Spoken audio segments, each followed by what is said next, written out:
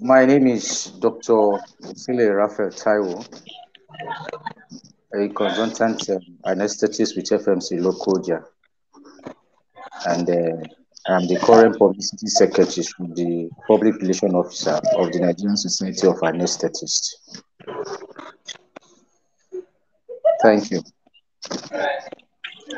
Okay, we'll start in a few moments, but if you have a question, please, you can, drop them in the chat box as the webinar is going on. And at the end of the webinar, we can attend to your questions. Thank you very much.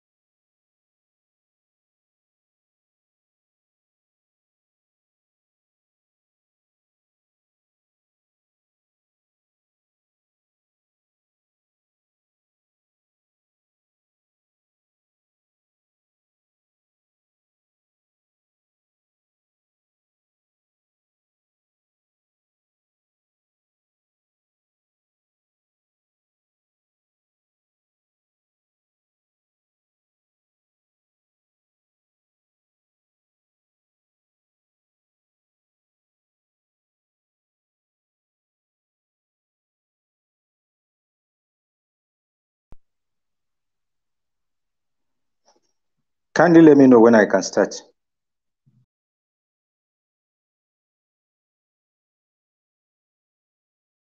Okay, so can you see the slide? Yes, I can. Okay, so you can start. Okay, good evening once again, everyone. To talk on anesthesia and pain management. And let me start by saying it will be absolutely impossible to make you all pain expert within this just 1 hour.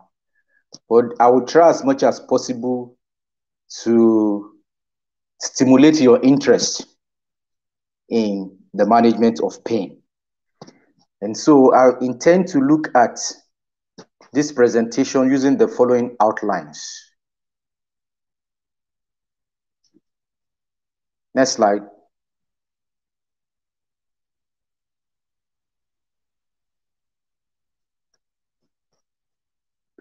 Introduction. Then what is pain? The definition of anesthesia, history of pain management, types of pain. We look at pathophysiology of pain,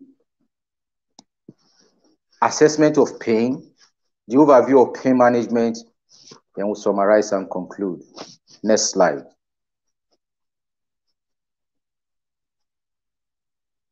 Next slide, please.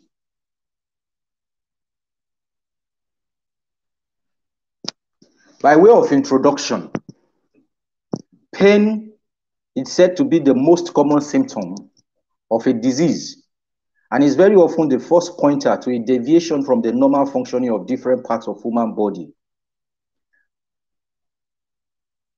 As we often see in our hospital, more than 70 to 80% of patients that come to clinic or that comes to hospital comes because of one pain in one part of the body or the other. So management of pain constitutes a significant burden anywhere in the world. And this is not too different in our own country, as it has been a recurring challenge across the country. In Nigeria hospitals, several reports on postoperative pain management have demonstrated infrequent assessment, poor diagnosis, and inadequate treatment among patients. And one of the factors that has been identified to be responsible for this poor pain management is the poor knowledge of healthcare professionals in the comprehensive management of pain. Next slide.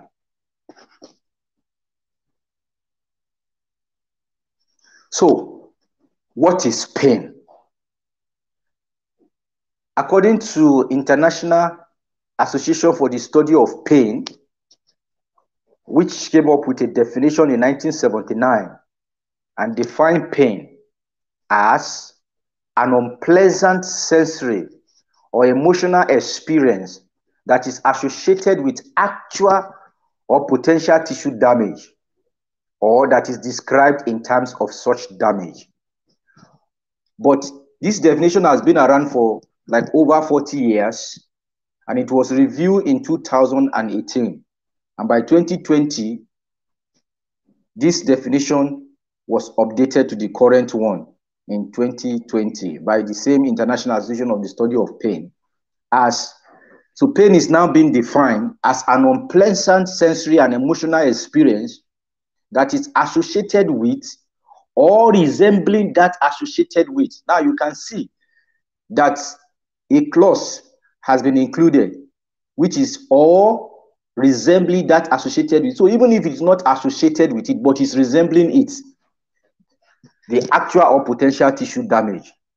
Now, pain is always a personal experience, and it is influenced to varying degrees by biological, psychological, and social factors. What are we saying? That is, pain is subjective. It is whatever the person who is experiencing it says it is, that is pain. A person's report of experience as pain should be respected. Hence, pain is always subjective. Next slide.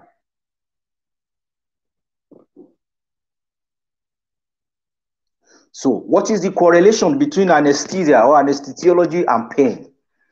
What is the definition of anesthesia? According to our own Baba, that's Surgeon Commodore O.O. Oladapo, he defined anesthesia as a specialization of medicine that deals with reversible, controllable, and predictable methods of pain relief for operative surgery, with or without loss of consciousness.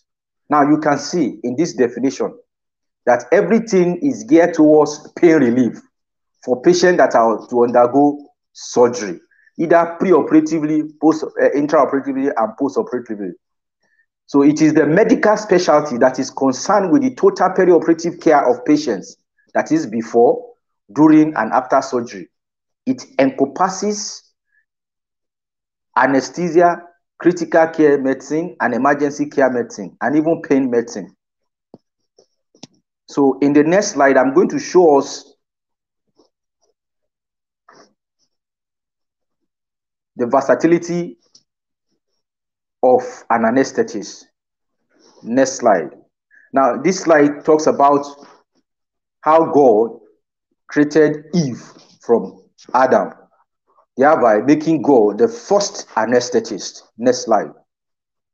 For those of us who are Christian, you know that Eve was taken from the rib of Adam when he fell asleep, when God put him to sleep. So God was the first anesthetist by putting Adam to sleep. Next slide, okay? Now, we want to look at who is an anesthetist, or how or where does an anesthetist function, an anesthesiologist. By the way, it is the Americans that calls anesthesiologist, that is the physician anesthetist, while the Britain call anesthetist. So you can use the two words interchangeably, anesthetist. But because we commonly also find people using nurse anesthetist, you can differentiate it by saying you are a physician anesthetist. But in the US, once you say you are an anesthesiologist, everybody knows that you are a doctor who has specialized in anesthesia. So an anesthesiologist is a Superman doctor. He's not just in the operating room, like most people would believe, But you can see that an anesthesiologist works in the operating room as a perioperative physician. They also work in the labor ward and delivery suite, where we offer pain services to patients in labor. There are other places like in the procedural areas like intensive care units, post-operative care units, even in MRI. There are some patients who may want to undergo such procedure and may not be able to, may not cooperate. And then you have to call for an anesthetist to put the patient to sleep so that patient can cooperate for MRI, CT scan, when you have a small child. Then topmost is pain management, either acute pain or chronic pain. And in emergency medicine, cold blue team, respiratory therapy, administration in operating room, hospital, medical school, education, health professional. We are also involved in research, and we're also managers. So you can see that an anesthetist is a Superman doctor. I wasn't able to show you one particular picture that shows the versatility of an anesthetist. An anesthetist is someone who must have a very big bladder that can store urine, so that when you are operating patient, you don't need to be running up and down because you want to urinate. And you must also have a very small stomach so that you don't easily get hungry. And then you must have eyes everywhere.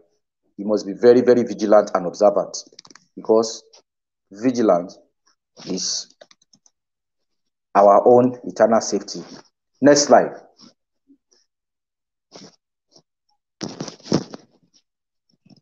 Next slide. Now, what is the history of pain management?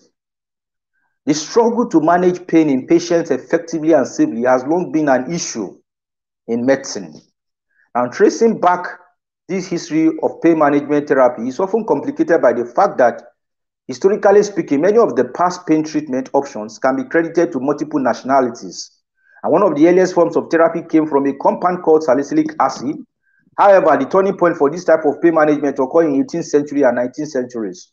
Raphael Perea and Joseph Buckner and other scientists work on altering the formula slightly into what we now know today as what? As aspirin.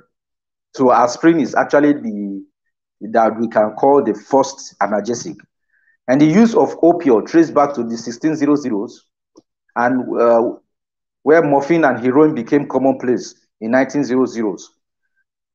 Because of the addictive tendencies of morphine, this led to development of pain management as medical field in 1960s. Next slide.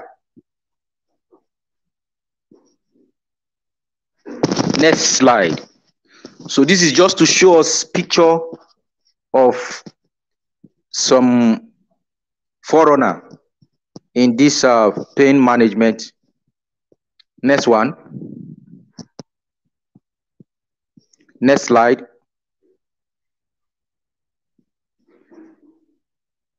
Stephen Waldman was the first anesthesiologist who practiced pain management in the US, and is the founder of the Society for Pain Practice Management, and was one of the leaders of interventional pain management. Next slide. Now, types of pain. How do you classify pain? Now, pain can be classified or categorized in several ways. You can classify pains based on the duration of that pain. Commonly, we say acute and chronic pain. When we talk about acute pain, it means pains that the duration is less than 1 month, is between 1 month. When has this patient been having this pain? You say within 1 month. And if the pain is more than 3 months, you say this is chronic pain. Some other persons also say 6 months. But generally, what is accepted is acute pain is any pain less than 1 month. It becomes chronic when it is more than 3 months. So in between the 1 month and 3 months is subacute pain. Then you can classify pain based on the pathophysiological mechanism. Is it a nociceptive or neuropathic pain? Nociceptive pain are usually from tissue damage, while neuropathic pain are as a result of organ damage. And we can talk about neuropathic pain like in the case of diabetic pain. And nociceptive pain like if you just injure your hand, like putting your hand in a hot object. So nociceptive pain are usually acute pain, while neuropathic pain are usually chronic pain. Then you can also classify pain based on what part of the body or the anatomical location. People having chest pain, low back pain, abdominal pain, etc., etc. Then or you can also classify pain based on the cause of this pain. We have neoplastic and non-neoplastic pain. Of course, when we talk about neoplastic pain, these are pains caused by or that are cancer related, and non-neoplastic pains are not cancer related. There could also be psychogenic pain, and we could also classify pain as refer pain. Now we go to the pathophysiology of pain. Basically, when we talk about the pathophysiology of pain, we look at it from the signal transduction, the transmission, then the perception, or we call it integration, and then the modulation of this. So pain, usually when there is tissue injury, it immediately leads to inflammation. This is what we know from our pathology. And once there is inflammation, there will be release of mediators, of chemical mediators. For example, substance P, prostaglandins, serotonin, and acetylcholine. And when we are going to be talking about the management of this pain, these are some of the mediators that some of these pain treatment try to modulate or try to block. So you have nociceptive or peripheral nociceptive receptor, which this peripheral nerve pick once there's injury, and there will be signal transduction through the peripheral nerve. There are actually about two types of nerve. We have the A delta nerve and the C fiber nerve. The A delta carry the fast pain receptor, while the C fiber carry the slow pain receptor. And this goes into the spinal cord. It's depreciation.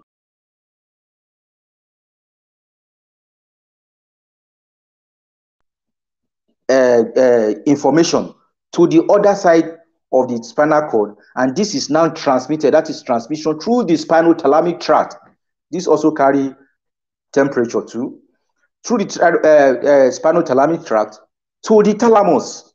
So we have the first order neuron from this peripheral nerve getting to the dorsal root ganglion, and from dorsal root ganglion through the in the spinal cord we have the second order neuron stopping in the thalamus, and the third order neuron from the thalamus to the higher cerebral cortex, where this pain will be interpreted. And then there is this is what we call the ascending pathway of the pain pathophysiology. Why the descending pathway?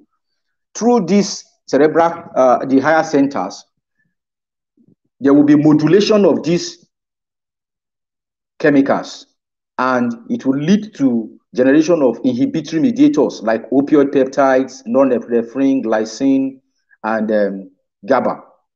That's glutamate aminobutyric acid. So through the descending pathway, through the brainstem, it now goes back to the spinal cord, and then this pain of the patient is reduced. Next slide.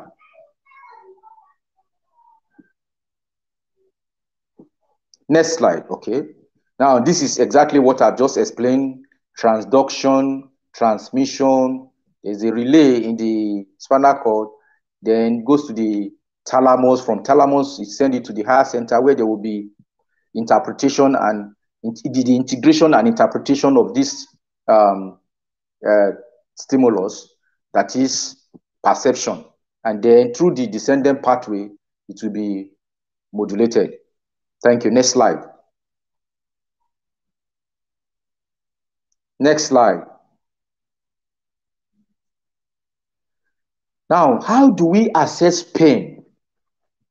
Pain assessment is the cornerstone of a successful patient pain management.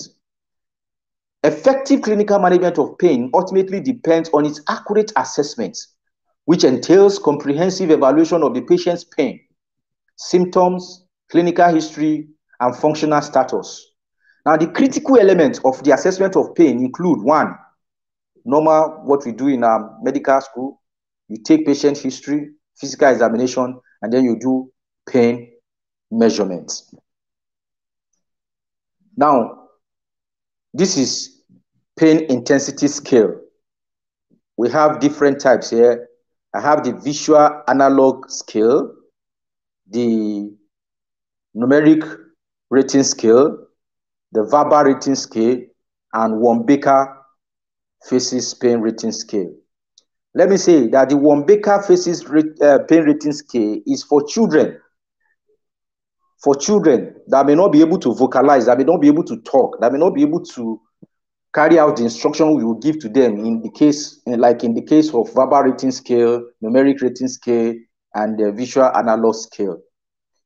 So you look at the expression of the face of the patient, and then you score from 0 to 10. The 0 is usually no pain, and 10 is worst pain. So when we talk about verbal rating scale, in verbal rating scale, you draw a line from 0 to 10, or you tell the patient, this 0 represents no pain, 10 means your worst possible pain, and then you ask the patient to choose. That's how you assess pain. And then in the numeric rating scale, you ask the patient to draw on a scale of 1 to 10. You should just mark where is the what form of pain. Is it no pain, moderate pain, or worse pain? And then in verbal rating, a visual analog scale, there is a chart you give to the patient. So all these things are semantics. The good thing is that you are able to communicate with the patient, and the patient is able to communicate back to you.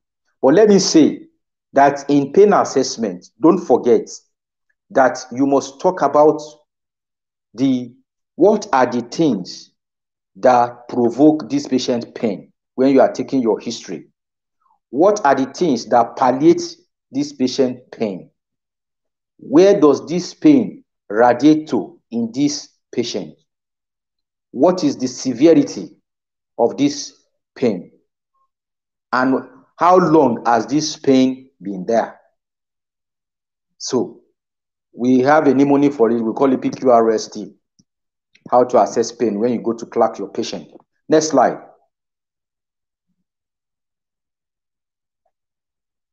Next slide. So I'm gradually rounding up, since it's just to stimulate our appetite, so to speak, or our interest in pain management. Now, when we talk about treatment methods in managing pain, you must understand that the management of any pain will depend on what type of pain, how long has this pain been there. So you have to individualize your patient. There is no one straight jacket, one size fits all for everyone. You must individualize your patient. And this treatment method could be pharmacologic or non-pharmacologic. It could be that you want to marry the two together. At this point, let me also state that there are consequences if pain is not adequately managed or effectively and safely managed. And when we do not manage pain well, or when we allow pain to linger for too long, there are psychological and physiological consequences. For example, one of the physiological consequences is that you see the patient will develop tachycardia, high blood pressure, and then hyperventilate, going into alkalosis, respiratory alkalosis. They can even have depressed immunity. And then you talk about the psychological effects. Pain can actually teach a patient to depression, to even having suicidal ideation and say, okay, let me just live, and maybe by the time I die, this pain will be off my neck. So you see why it is very, very important to manage pain well. So, like I said, it can be non-pharmacological or pharmacological. So when we talk about the non-pharmacological method, that's when we're talking about the physical method and psychological method. like physiotherapy, manipulation, transcutaneous electrical nerve stimulation, acupuncture, ice packs. Then we talk about relaxation, psychoprophylaxis, and hypnosis. All these can be used to manage pain. But when we now talk about the pharmacological treatment, now these can be non-opioids or opioids.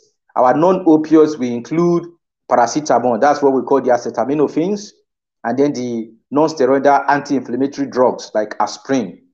And then this one too can be classified into the non-selective and selective non-steroidal anti-inflammatory drugs.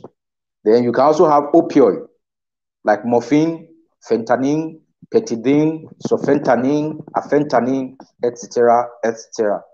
Then as anesthetists, we also have some form of intervention or procedure that we do in taking care of pain. For example, if someone is having low back pain, you can actually inject what we call epidural steroid injection. That means you put a local anesthetic agent into the epidural space to help alleviate that pain. And over the years, people have found out that this works very fine for patients. We can also do what is called nerve blocks. There are different kinds of nerve block to alleviate pain. And we also have spinal anesthesia. So these are all the various modalities, various ways by which pain can be alleviated. Next slide. Next slide, please. So, I just want to talk briefly, and this will be the last one, on the WHO 3-step analgesic ladder. And this was actually developed in 1986. WHO came up with how to manage patients who develop cancer pain, patients with cancer who also have pain. But over the years, people have adapted this to any other kind of pain. So when you are seeing a patient for the first time coming to complain of pain, you start from a mild analgesic until you gradually increase to a more complex one, depending on the severity of patient's pain. Now, we usually start with non-opioid analgesics. That is our usual non-steroidal anti-inflammatory drugs and acetaminophen, that is paracetamol, aspirin, ibuprofen, piroxicam, diclofenac, etc., etc. We have ketorolac, we have denosecam, all of them like that. So, plus or minus an adjuvant. And when you talk about adjuvants, these are other drugs or intervention that were not primarily developed for pain ab initio, but you can actually use them. When you combine them with our regular analgesic, they help in pain management. I give you an example, like amitriptyline. Amitriptyline is a tricyclic antidepressant. It was actually developed to manage depression. However, it's been noted that in neuropathic pain, patients with diabetic neuropathy, when you add amitriptyline to whatever you are giving them as pain management, it helps, because don't forget that pain is not only sensory, there's also the emotional part of the experience. So that's an example of an adjuvant. Local anesthetic, injection of local anesthetic agent or nerve block can also serve as an adjuvant. We also have some other drugs like pregabalin, gabapentin can also serve as adjuvants. We also have alpha 2 agonists like clonidine can also serve as adjuvant. So you start your pain management from a mild analgesic like acetaminophen, or non-steroidal anti-inflammatory drug, plus or minus some of these adjuvants that I've mentioned. If this pain still persists and is increasing, you move up to what is called a mild opioid. A mild opioid plus or minus an adjuvant. And when this pain still persists or increasing, then you have no choice but to use opioid plus or minus non-opioid and plus or minus adjuvant. So in essence, the management of pain, actually you need to combine medications or therapy. You can combine psychotherapy, physical therapy, and even pharmacologic and non-pharmacologic method. And I must say that management of pain should be a multidisciplinary approach. If a patient has cancer, of course, you know, if you don't remove the cancer, the pain will not go. So you need the intervention of the surgeon to take out the cancer. And oncologists, which they are also drug too, it may not be through surgical means, it may be by chemotherapy. So you need everybody to be involved. So also if you have patients suffering from leukemia, you need hematologists, you need to join hands together. But what we are saying is that as anesthetists who daily practice and make use of some of these drugs regularly, routinely in the theater and even outside the theater, they are the best manager of pain. Thank you. Next slide. Next slide.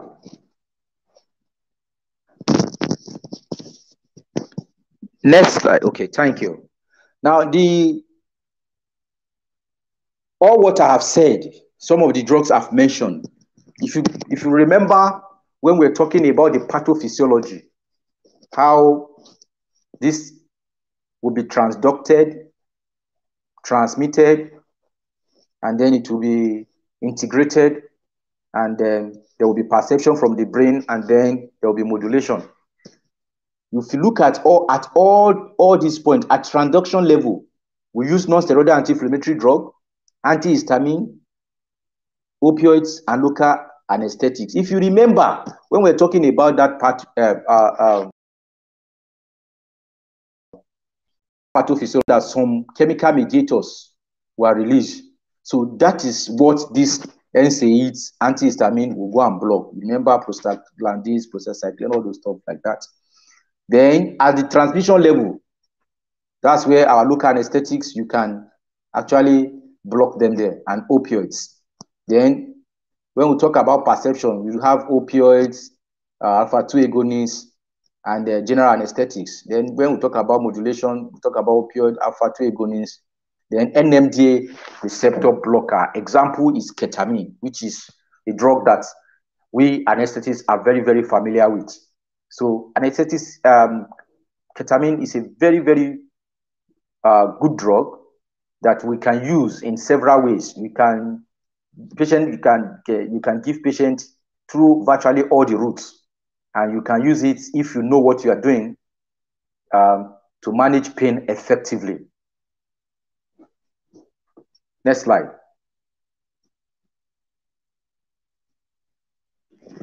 Next slide. So in summary, a pain physician is a specialist who assesses and evaluates pain, classifies and grades it, and then treats it effectively. And I must say safely too. The specialist must have a detailed knowledge of the pathophysiology of pain, the pharmacology of pain medications, and must also be skilled in interventional procedures to relieve pain. He or she treats pain with drugs, different types of nerve blocks, spinal epidural radiofrequency ablation, viscosupplementation, implantation of tracheal pumps, spinal cord stimulators, and the world is going to stem cell treatment now. That's the future of pain management. Thank you. The last slide.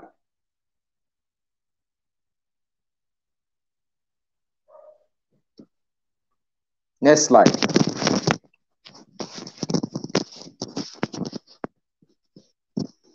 Next slide.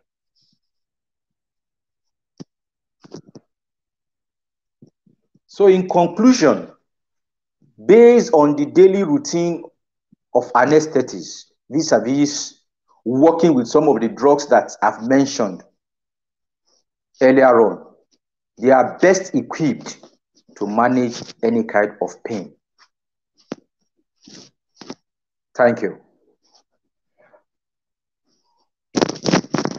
Thank you. Okay, thank you very much, sir, for the wonderful presentation.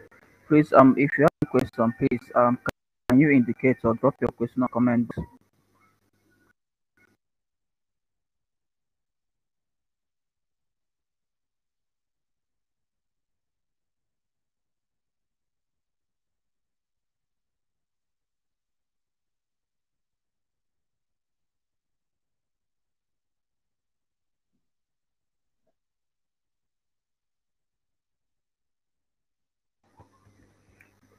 If you have any question, please, can you indicate so I'll invite you to the stage to ask the question, or you can drop your question on the comment box.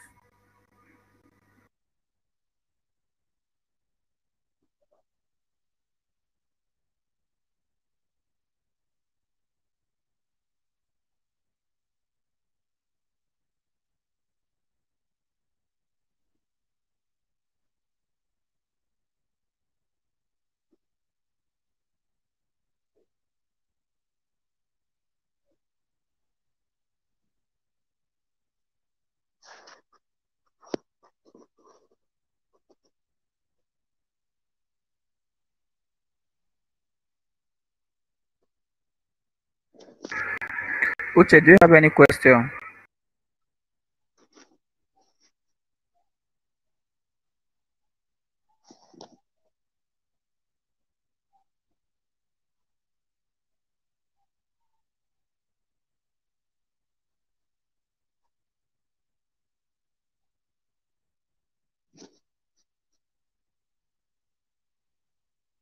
Yes, sir. It seems that none of them have question for you, sir.